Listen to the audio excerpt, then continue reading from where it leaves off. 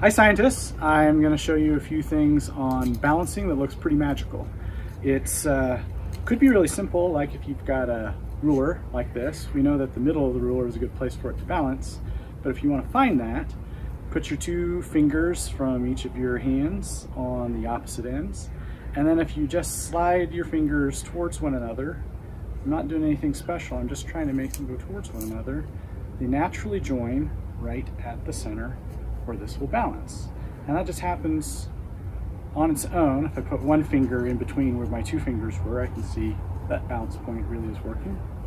And it also works for bigger objects, like my meter stick. So same idea.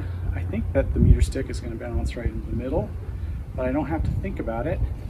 It just shows that my fingers join at that one spot that happens to be the 50 centimeter mark. But more amazing is that if I take this same meter stick and I put some extra weights on one side, now of course it's not balanced, but my trick, well, let's just see.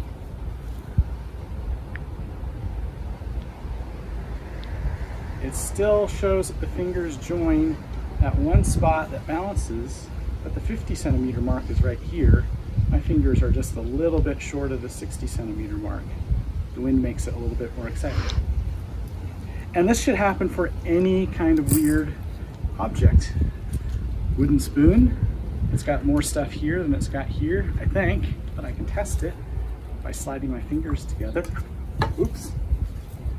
I'll go on the blooper reel by sliding my fingers together. And sure enough, balance is right about there. Do it one more time. There we go. And it doesn't even have to be objects that you would have inside your house in a reasonable way. It could also be something you just pick up out of the shed.